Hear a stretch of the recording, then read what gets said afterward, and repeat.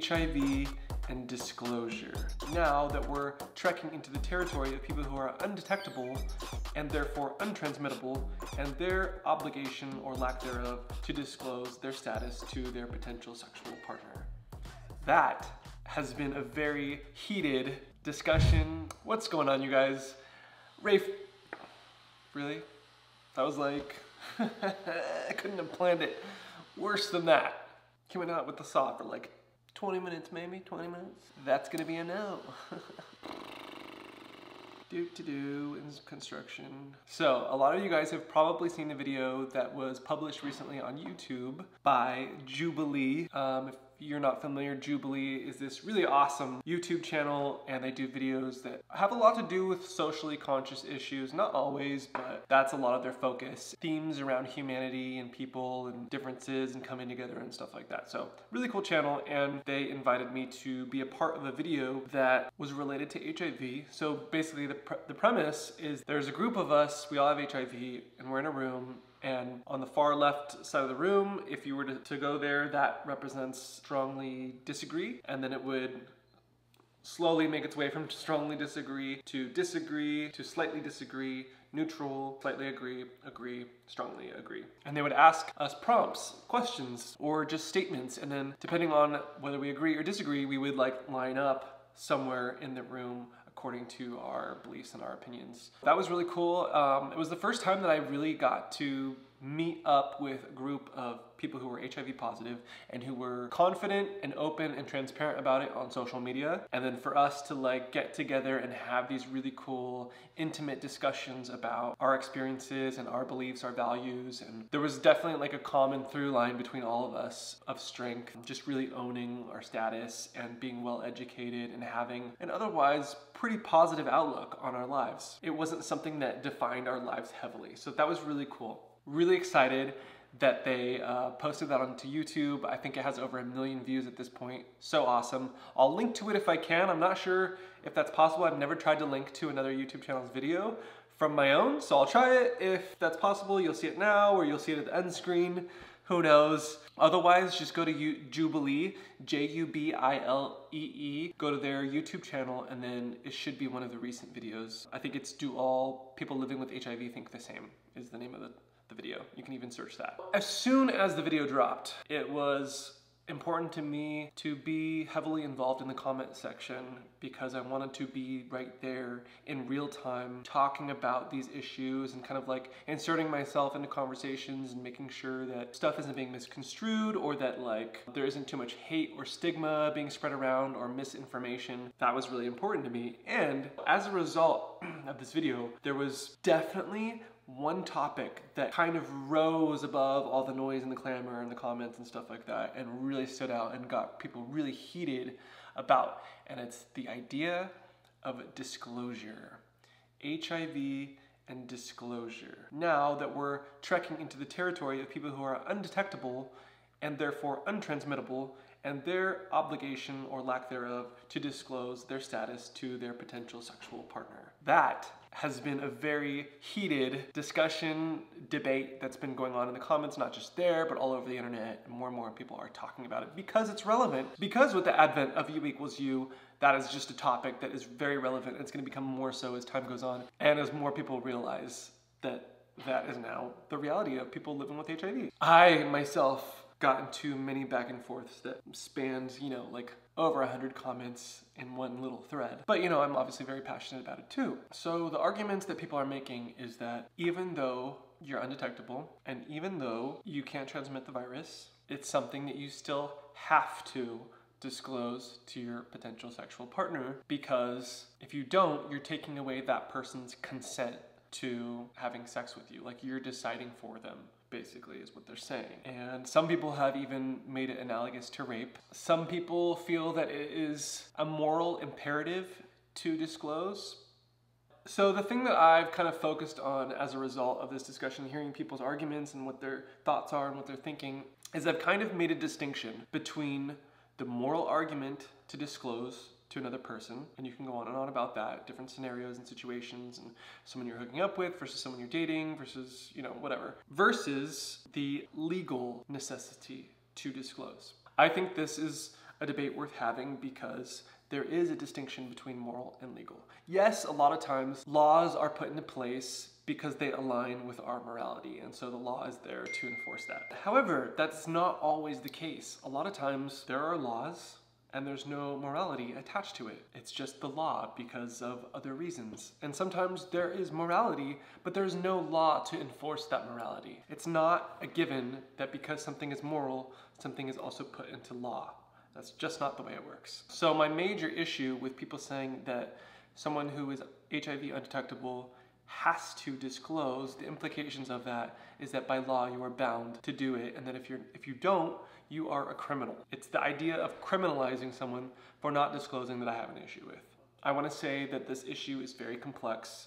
There's so many layers to it. And now, just to play devil's advocate for a minute here, when people talk about consent and having consent taken away by not being forthright about an HIV undetectable status, I just like to point out the fact that, and then making it akin to rape, people have sex all the time with other people and they do not tell them the truth about who they are, what kind of car they drive, how much money they make, what kind of job they work, whether or not they're battling with severe depression or schizophrenia or any other psychological disorders, whether they have diabetes, whether they are drug addicts, whether they are thieves, blah, blah, blah. Any number of which things, if the other person knew about, might not want to have sex with you. And so their consent is basically taken away in those situations too. However, we're not criminalizing someone for lying about even their name or how old they are or whether they're in a relationship or married, etc. We don't criminalize that. Yes, it's frowned upon. Yes, ideally, morally,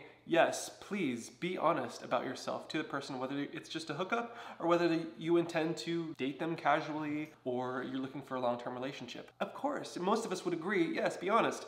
However, there's not a law in place that if you lie about something like that, then you're going to be a criminal. Now, the reason why I make this analogy to someone who's HIV undetectable is because, like those scenarios, you're not affecting their health by lying in those situations. If you're HIV undetectable, you can't transmit the virus. You will not transmit the virus.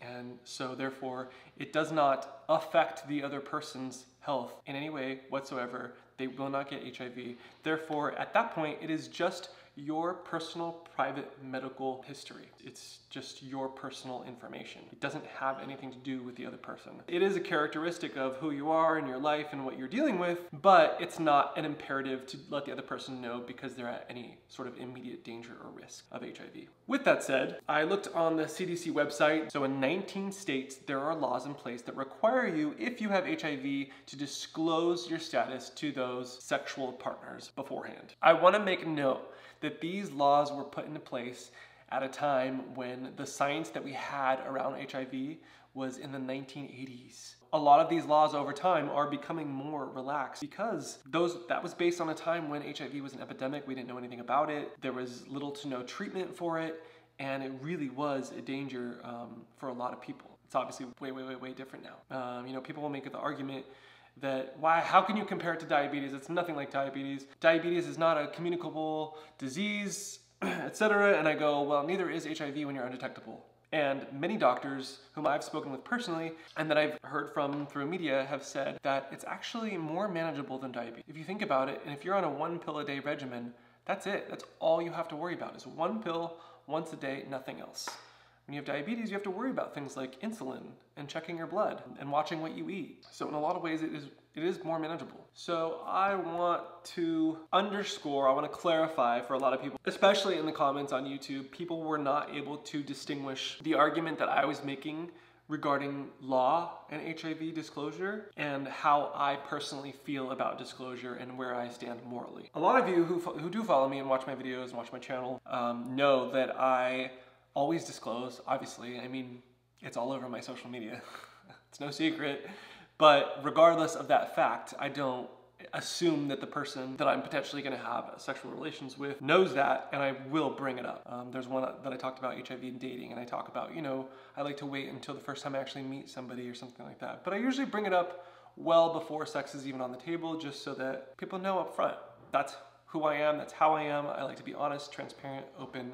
So morally, personally, I encourage disclosure. However, I'm not going to judge or belittle or feel the need to criminalize someone who has their own situation. I've heard really tough situations where I'm like, wow, like, I get that completely. And in that case, I feel like you should be protected from having to disclose, because the repercussions of other people finding out and using that negatively and in a way that can hurt you is really real in a lot of places, especially in small towns or where stigma is really high. Relatively speaking, we have it fairly well in the US.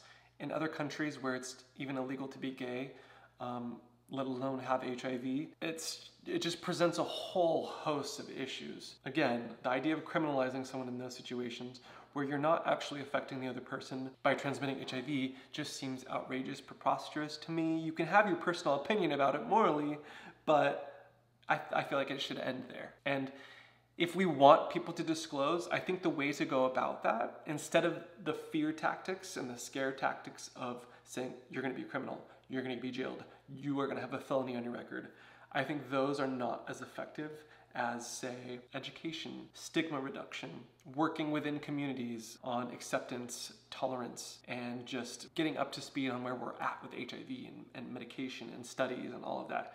That, I think, should be the focus. And not to mention, someone who is HIV undetectable is aware, first of all, that they have HIV. B, they're on treatment, they're on a regimen. C, they cannot transmit it. So, I mean, someone who is HIV undetectable is in a very good position sexually to pursue sexual relations if they so choose, versus someone who is, you know, kind of flippant about their sexual health, who doesn't necessarily regularly take STI tests, or maybe they took one 3 months ago and they were negative then and they're telling you, yeah, I'm fine, even though they maybe had an encounter or 2 or 3 or whatever since then, but they're thinking in their head, oh, it's someone I know and it's like a hookup buddy and I kind of know them or whatever, so I'm not worried about it. And you're taking their word because, you know, they take their own word. And I think people take a lot of precautions and assume a lot and trust a lot in people that they don't have HIV or other STIs, and it's just not the case. And because someone's coming up to you and saying, yes, I have HIV and I'm undetectable, then it's like, oh, like, no, I'm not dealing with that. I'd rather hook up with someone that I met at a club who says that they have been tested recently and that they're all good, or that they don't usually do this type of thing and so, you know, they're clean and good. I think that kind of thinking is really backwards and not intuitive, and it's something that people need to be aware of. I mean, we should just assume that everyone potentially has an STI and potentially has HIV, and if they do and they don't know it, then they're not getting treated for it, and that they're a higher risk of transmitting that to you, therefore. Anyway, enough of that tangent. The point is, we all need to take our sexual health into our own hands and be responsible for ourselves. Yes, I think it's great, it's good, I support it if the other person takes the opportunity to disclose to you their HIV status or any other STIs that they may or may not have. However, you should not rely on other people to start that conversation. It is equally, if not more so, for you, your responsibility to start that conversation. Your sexual health is your responsibility. It is your decision and your responsibility whether you use a condom or not. It is also your decision or your responsibility whether you are on PrEP or not, which can, I think it's like the efficacy is like 96% or something great. At the end of the day, it's your sexual health is your responsibility. And if you're taking proper precautions, then it shouldn't be a problem. And someone who with HIV undetectable is definitely not a problem. Yes, we want people to disclose. No, it doesn't have real life implications if they don't, because they're on treatment and they're undetectable. That's just how I feel. Please let me know what you think, your thoughts, love to hear it. I would love to continue this discussion, and if it's necessary, we can always do a follow-up video and address other things, because I think this is a complex topic and it's worth diving into and addressing specifics. So, comment below, like this video if you liked it, or dislike it if you disliked it. I wanna hear it. I wanna know it all. So let me know, and I'll see you guys soon. All right, peace.